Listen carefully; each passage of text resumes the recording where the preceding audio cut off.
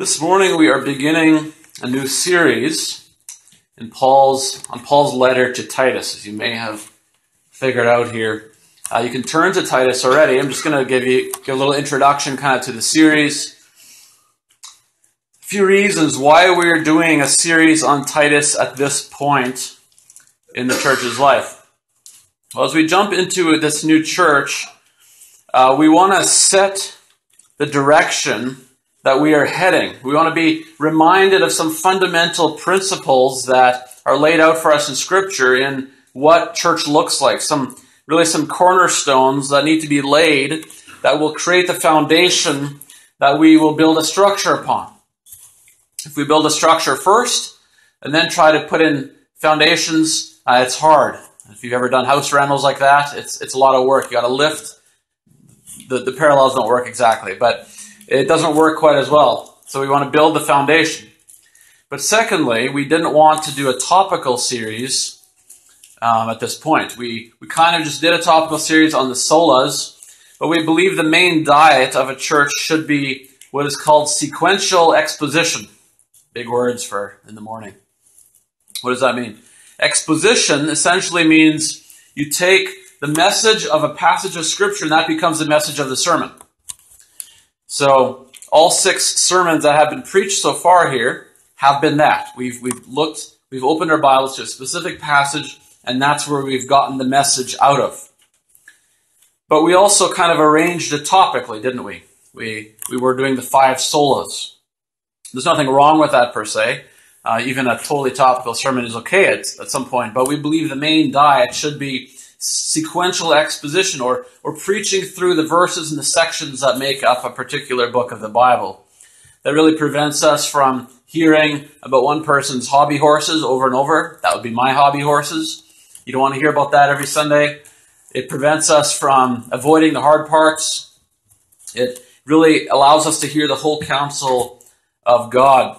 And we chose Titus because it allows us to preach through a book, but it also gives us some of these cornerstone foundation pieces that we need to begin a church.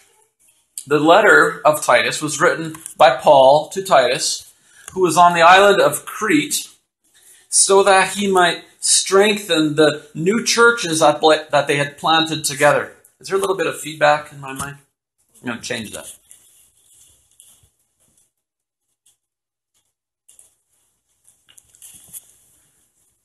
Let's see if that is better. All right. So basically, Paul and Titus had gone into Crete on the island, and they'd gone through the island preaching the gospel, and there's a bunch of converted people, a bunch of Christians on the island. And then Paul took off, and he left Crete. He left Titus in Crete so that he could organize these churches or these Christians into local churches.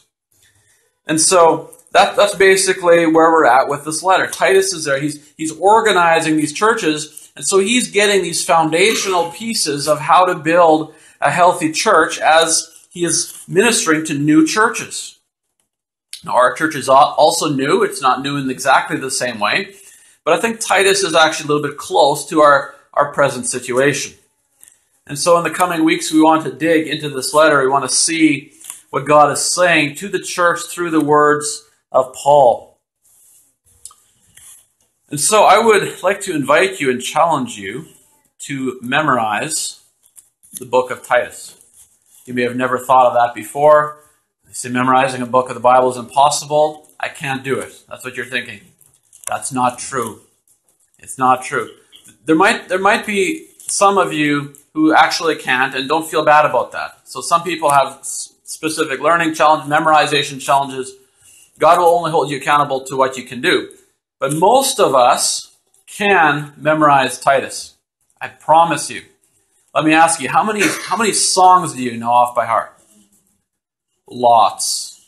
If you listen to your favorite station, you will find you know the songs. If I ask you about your hobbies or your interests, how much can you tell me about those things? Lots. You can memorize Titus. I once heard an 18-year-old, part of the Bontrager family, who came through. he was spouting off whole psalms, like he wasn't even thinking about it. He was just reciting them. Turned out he'd memorized like half the New Testament, and I was embarrassed because I was how old was I? 33-year-old preacher who hadn't memorized nearly close to what he had, and so I thought I would try it. I didn't think I could because I was old, right? And yeah, that's right. For this church, I'm old, so I was old, and I always thought I wasn't good at memorizing, and I'm probably not.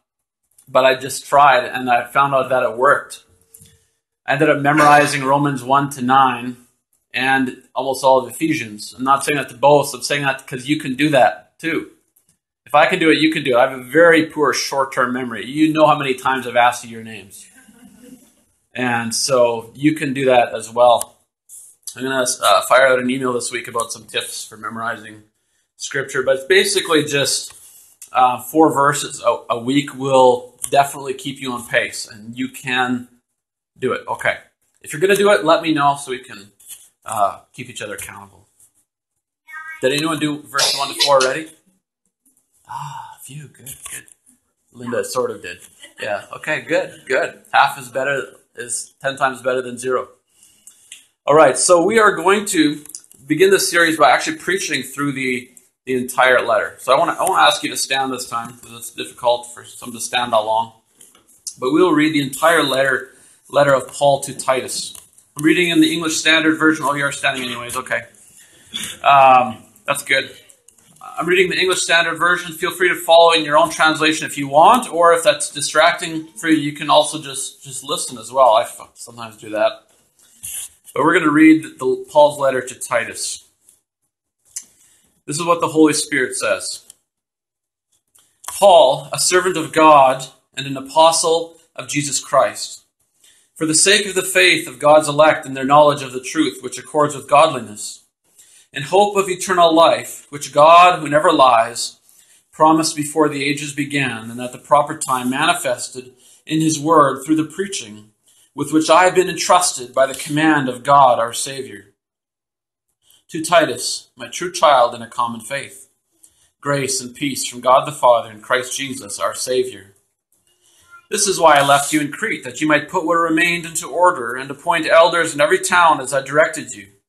If anyone is above reproach, the husband of one wife, and his children are believers, and not open to the charge of debauchery or insubordination. For an overseer, as God's steward, must be above reproach. He must not be arrogant or quick-tempered or a drunkard or violent or greedy for gain, but hospitable, a lover of good, self-controlled, upright, holy, and disciplined. He must hold firm to the trustworthy word as taught, so that he might be able to give sound or instruction in sound doctrine and also rebuke those who contradict it.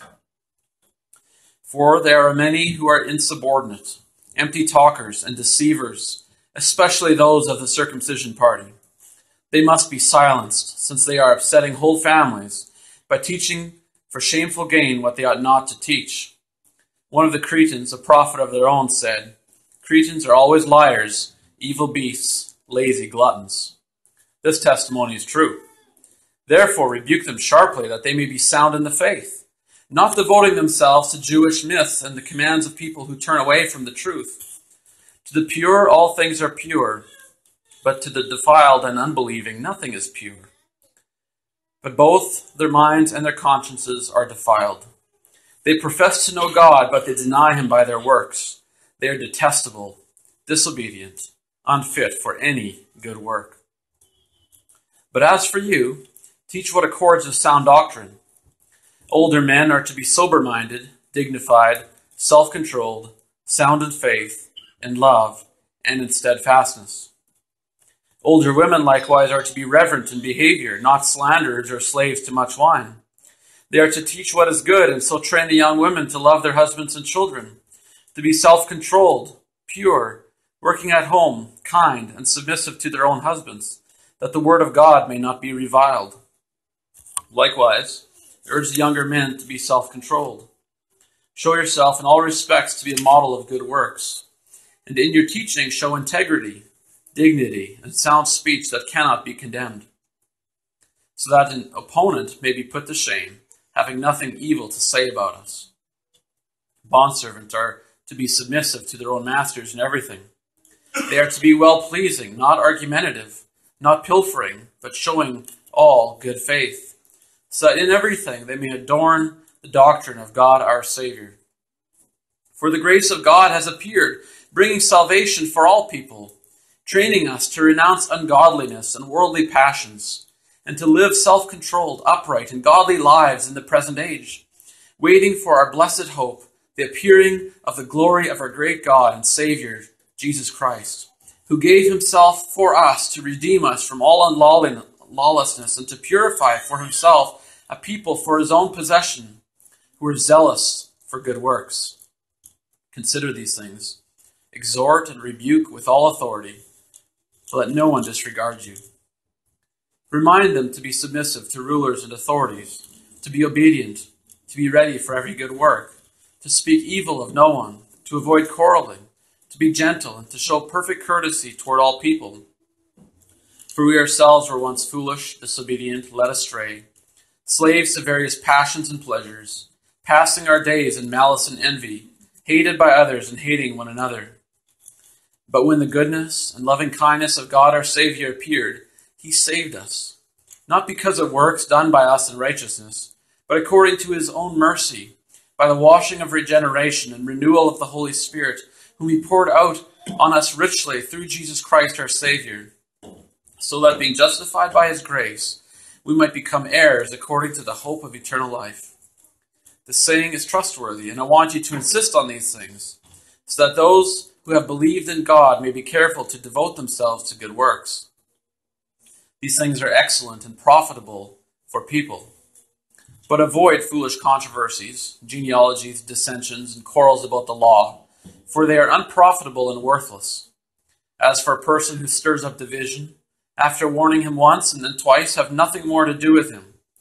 Knowing that such a person is warped and sinful, he is self-condemned.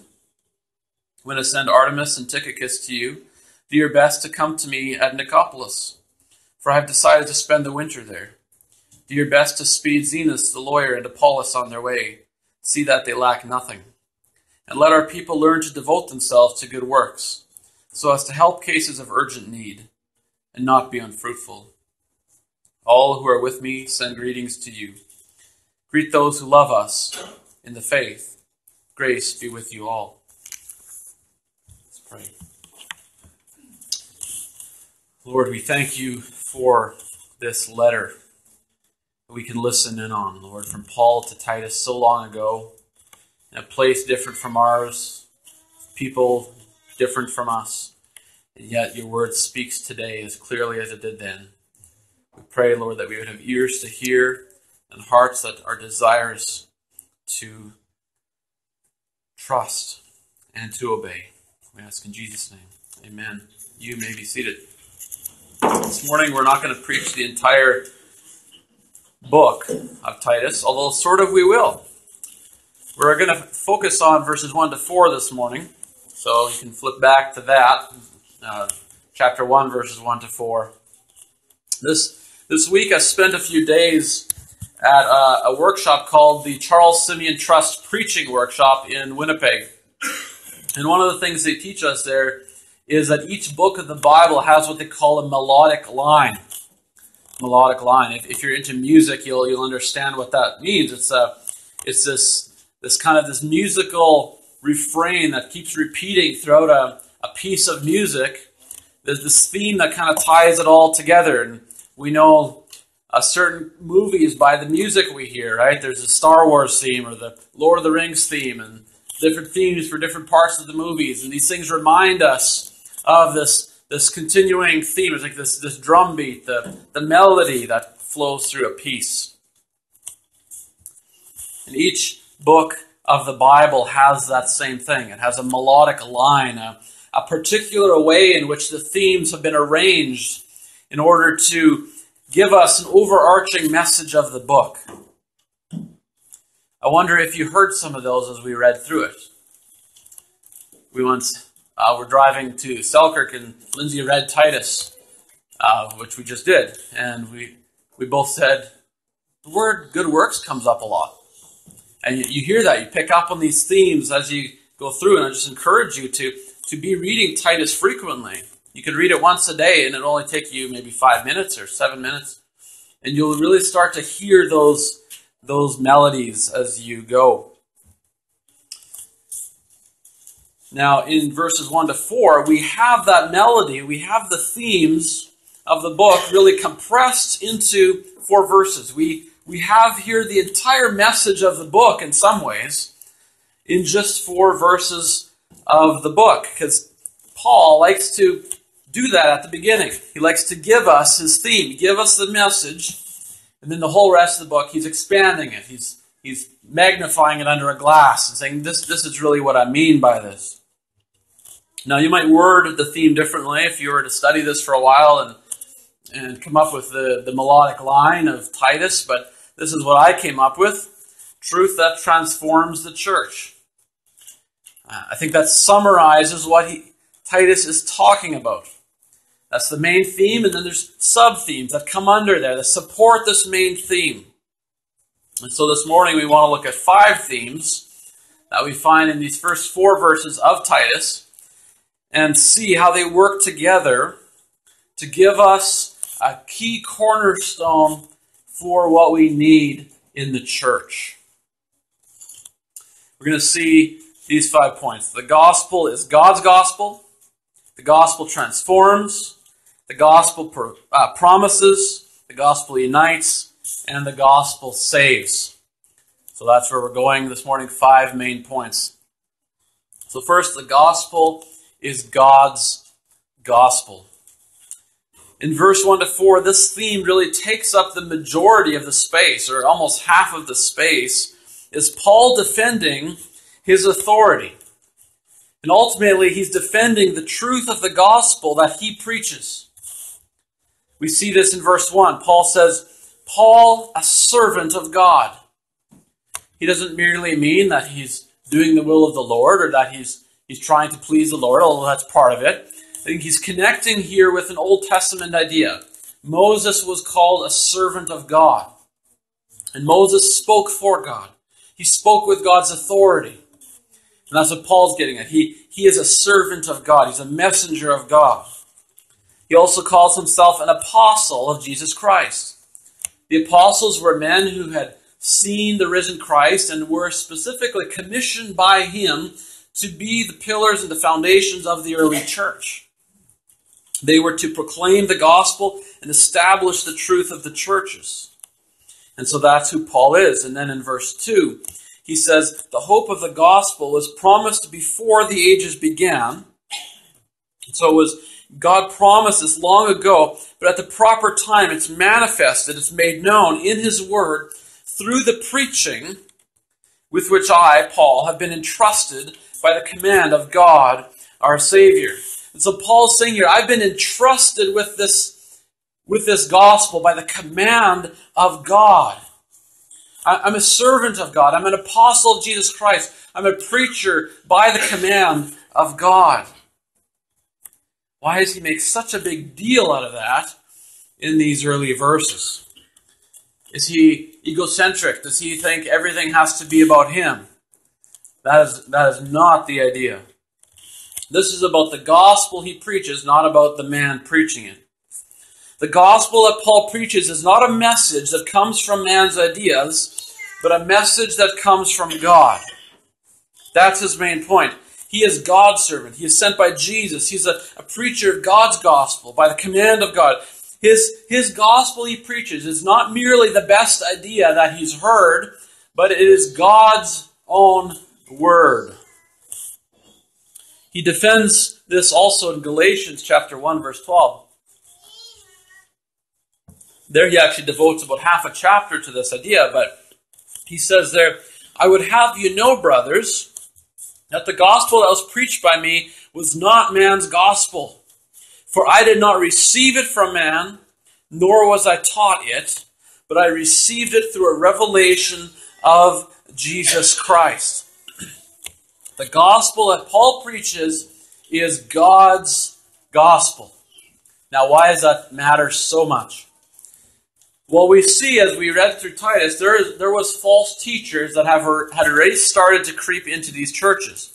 new churches in Crete, they already have false teachers. And they were preaching a gospel that contradicted Paul's gospel.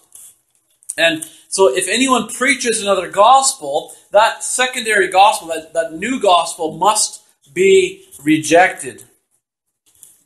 The problem with false gospels isn't that we just get confused and we're like, well, it's hard to function with two different messages. The problem is that one comes from God and the other doesn't. And so any message that doesn't come from God and presents itself as a separate message of salvation must be rejected because it's in opposition to the message of God. This is why we don't unite ourselves with individuals or churches that call themselves Christians but believe a totally different gospel. We don't unite ourselves with false gospels because they originate in the teachings of men and therefore are opposed to the true gospel. All false gospels must be rejected.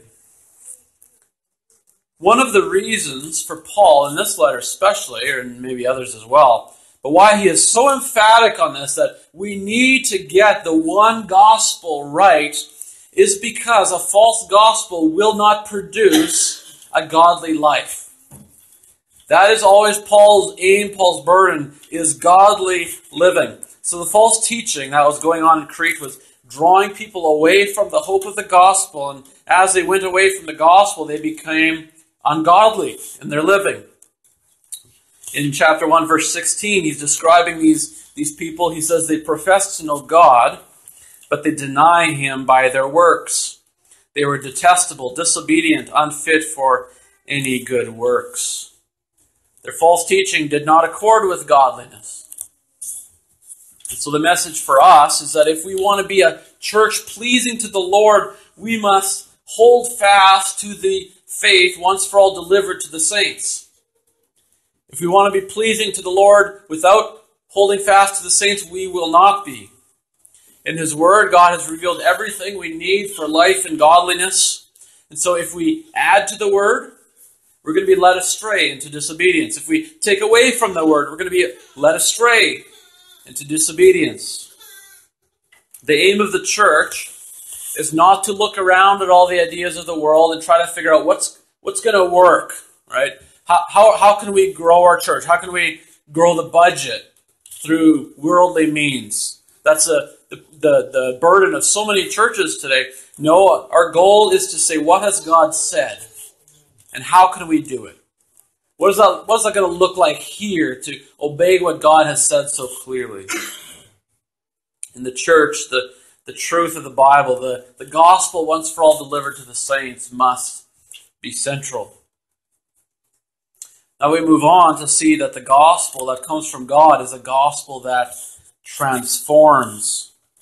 This is really the backbone of this book. We've noticed how many times Titus says good works. Over and over, devote yourselves to good works. And at the same time, there's almost an equal emphasis on defining the true gospel and on arguing against the false teachers. And so it's truth that transforms. It's gospel that transforms. We see this in verse 1. He says, Paul, a servant of God and an apostle of Jesus Christ, for the sake of faith of God's elect, and their knowledge of the truth, which accords with godliness. What we have here is a purpose of Paul's writing to Titus. He says, I'm writing to you there to strengthen the faith of God's elect, of those who have come to believe in Jesus Christ. How is he going to strengthen their faith? By increasing their knowledge of the truth. And what kind of truth is that? It's a truth that accords with godliness. It's a truth that produces godliness. Godliness flows out of this truth. That is the message of his book. We could say his message is healthy teaching creates healthy churches. Sick teaching creates sick churches. The gospel transforms the church. And that teaching really protects us from two errors that are so prevalent in churches today. two wrong paths that we can go down as Christians. The first wrong path is intellectualism. Intellectualism. Basically, the worship of doctrines for their own sake. So have you ever met a Christian who's always eager to talk about theology but doesn't seem to have been transformed by it at all? Some people love a theological debate, but they don't love people. In 1 Corinthians 8, verse 1, Paul talks about knowledge that puffs up instead of building up. There's a way of knowing truth that makes us proud, and it keeps us interested. We like it, but it never moves down from the brain into the heart and then out through the hands and go to works. It's just ideas. It's just mental exercises. And here's Titus. We're steered away from that path. Paul says true knowledge of God will accord with godliness. It will produce a life of good works. This is why the pattern of Paul's teaching is so often at the beginning of the book, he'll talk doctrine, he'll talk theology, and at the second half of the book, he'll say, therefore, live this way. The theology must live out, or it is not there at all. And so intellectualism, or truth for the sake of truth, is going to make churches sick. So maybe you're here today and you're really loving that part. You say, yes, down with this theological nitpicking. Let's just love Jesus and love one another and not worry too much about what's true and what's not true. That's probably where a lot of churches are today. Paul corrects us here too, doesn't he?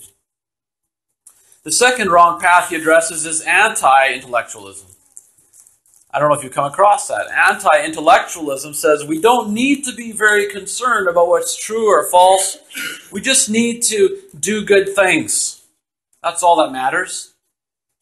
I love a quote from Tim Keller.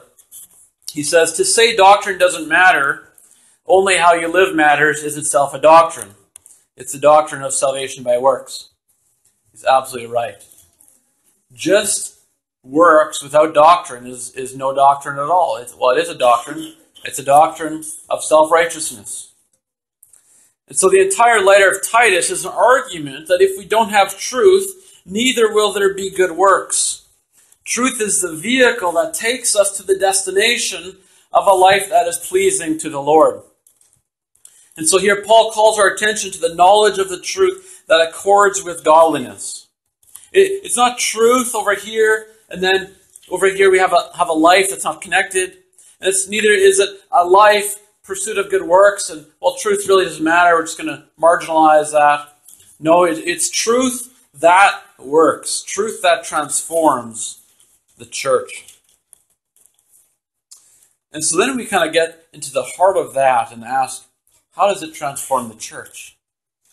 How does the gospel actually transform the church? What goes on in our brains and in our hearts about the things that we know to be true about the gospel that actually changes us? So what do I need to know as a Christian to really genuinely love that guy in the pew across the church that I don't really like that much? You know, what actually do I need to know that's going to change me that way? The answer is in verse 2. Paul writes, for the sake of the faith of God's elect, the knowledge of the truth that accords with godliness, in hope of eternal life. In hope of eternal life. What we see here is a gospel that promises. The gospel promises eternal life to us. And what Paul is saying is not that he hopes that the church will have eternal life. This is not a desire of him. He's not wishful thinking or something like that. That's how we use the word hope. Hope is the certainty in our hearts when we believe something truly. That's the experience of hope. It's this confidence. The other day I was driving home from that preaching workshop. It was about 4:30 or 5 or something, and I was driving home and I saw the golden arches as I was driving home. But I believed in my heart that there was food at home waiting for me. I hadn't seen it. I didn't even know what it was going to be. I had no idea, but experience tells me there's food at home. And so that faith in the food at home was my hope that there was going to be food, so I didn't have to stop at McDonald's and eat whatever it is that they put in their packaging. And because of that hope, I was able to drive right past. I was barely even tempted. Now the next day I stopped at McDonald's. That's a different story. It was 11, late at night. There was no supper waiting for me. But in a similar way, I think, it is our hope in eternal life that transforms today. It's a hope for the future that transforms now. Turn with me to Titus chapter 2, verse 11 to 13. He says, "For the grace of God has appeared, bringing salvation for all people, training us to renounce ungodliness and worldly passions and to live self-controlled, upright, and godly lives in the present age, waiting for our blessed hope, the appearing of the glory of our great God and Savior, Jesus Christ." And so, Paul, how do we live lives of godliness today in the present age? Paul's answer is by remembering that we are waiting for the appearing of our Lord Jesus Christ. We are to fix our gaze on heaven. We are to fix our eyes on eternity with Jesus Christ. When future glory with Christ for all eternity, when that is our single gaze, our single hope, our single purpose, we can far more easily say no to the pleasures of the world. They don't offer us anything anymore. We have eternity of glory. We won't need to bite and devour one another.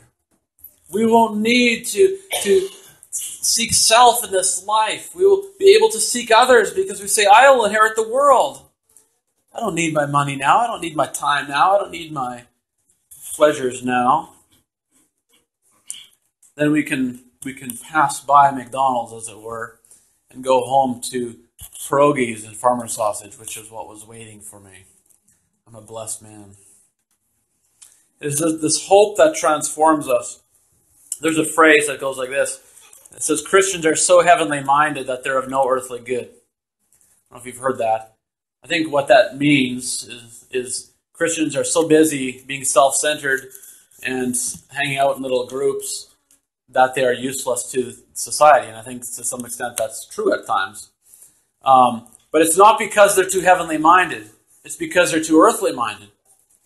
This phrase, it really is, we need to be so heavenly minded that we are of some earthly good.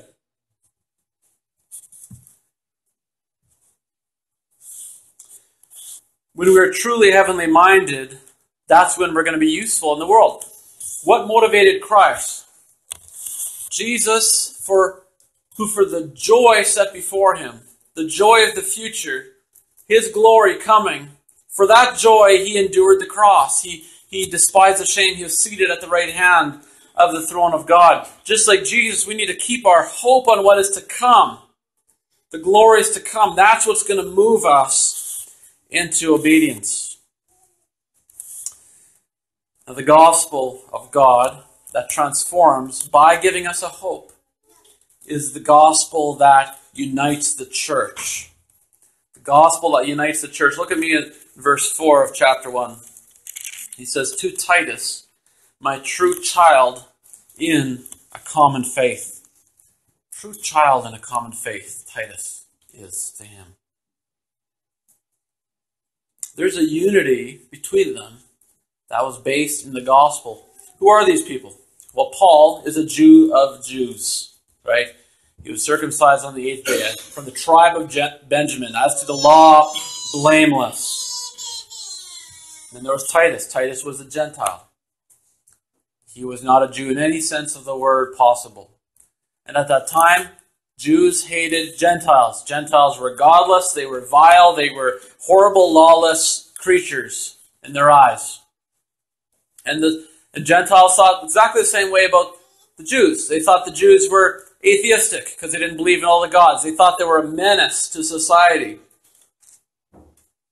But in Christ, Titus is Paul's true child.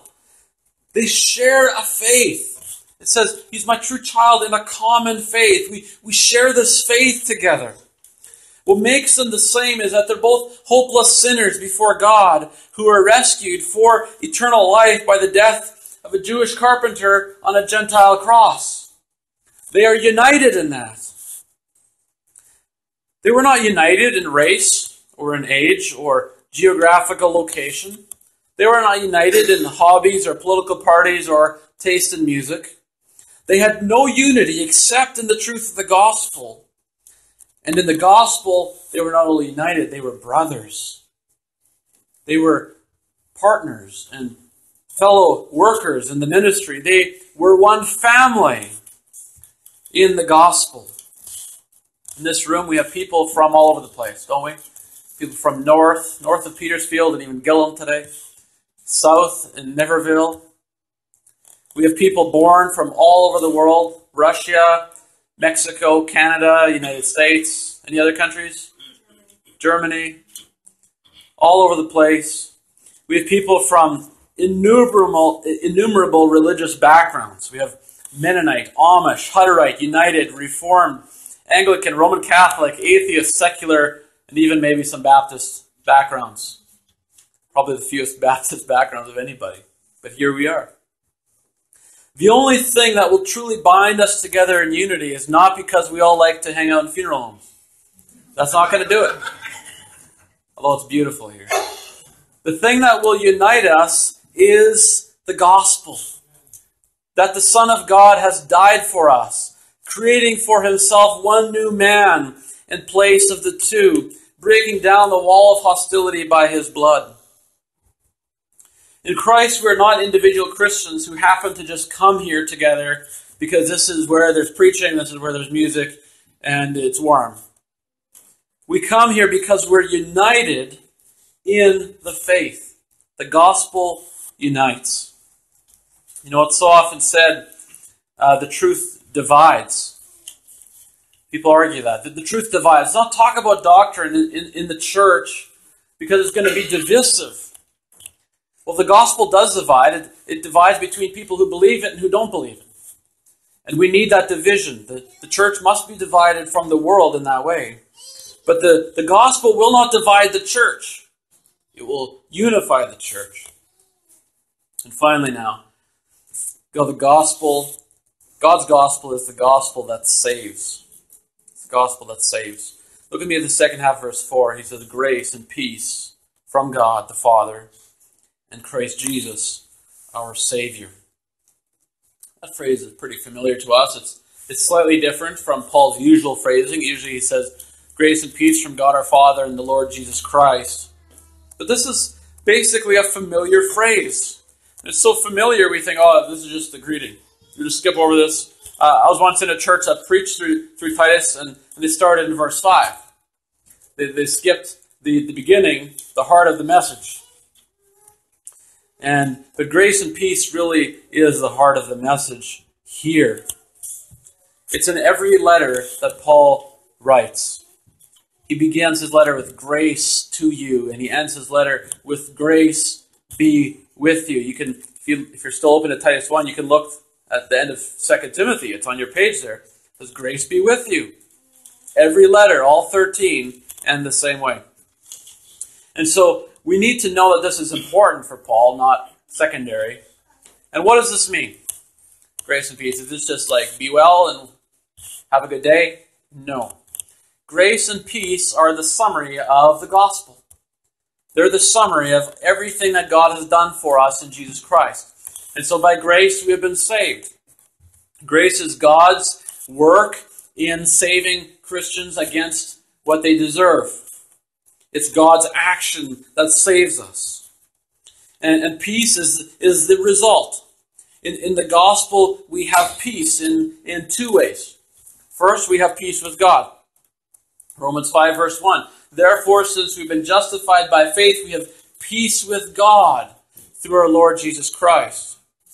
Before we came to Christ, by faith, we didn't have peace with God. We were at enmity with God. We hated Him, and He was our enemy because of our sin and our rebellion. The Bible says our sin separates us from a holy God.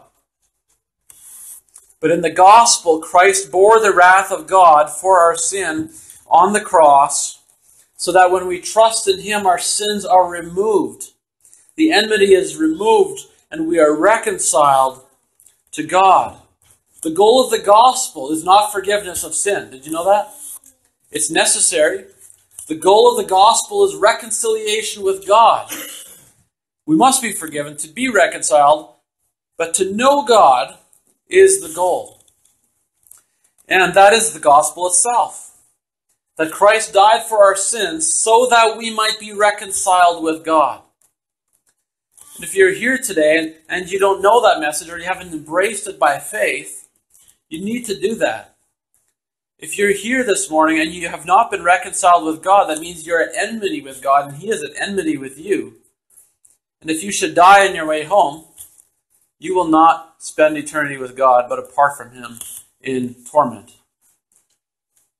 Make peace with God. Be reconciled to God.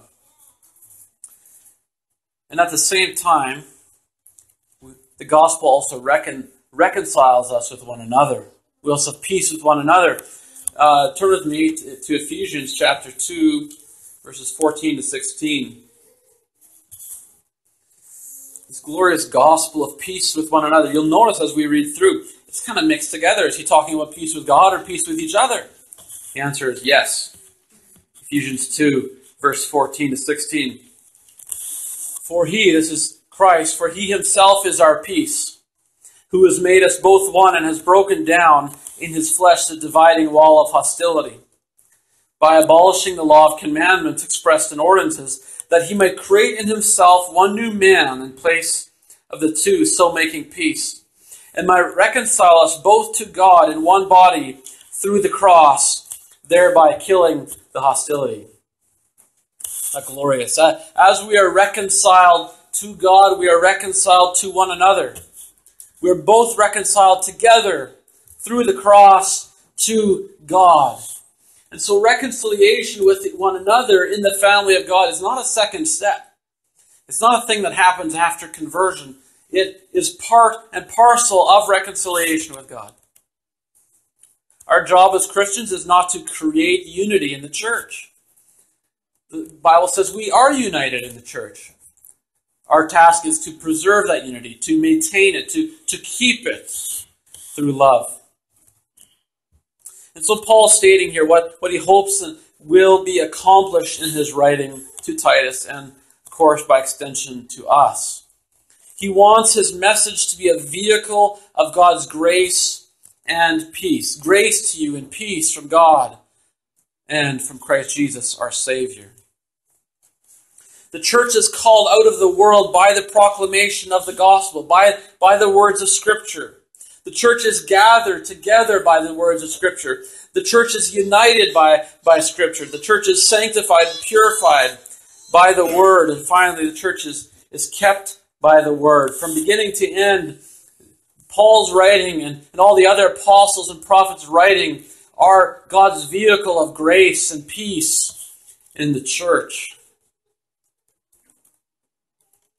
The gospel of Jesus Christ is a truth that transforms the church.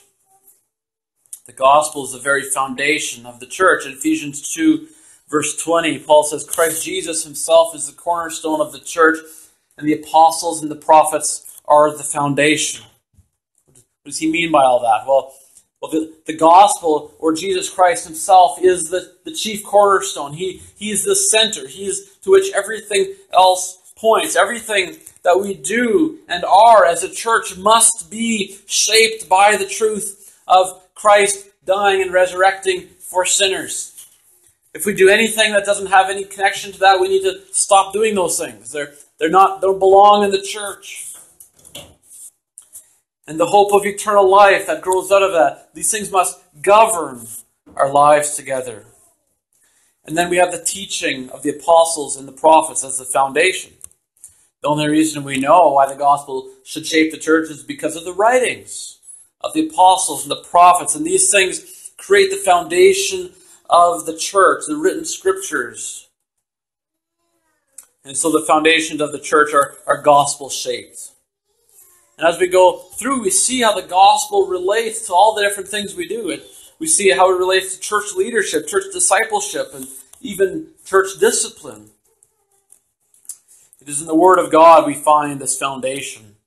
It is the truth of the Word that transforms the church. And so as we begin this series, and as I close out this message, I want to just leave us with some questions to consider. Some questions to consider.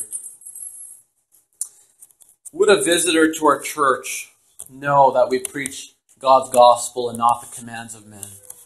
Would they see that when they come in and experience whatever happens here, both from the front and in the back as we fellowship?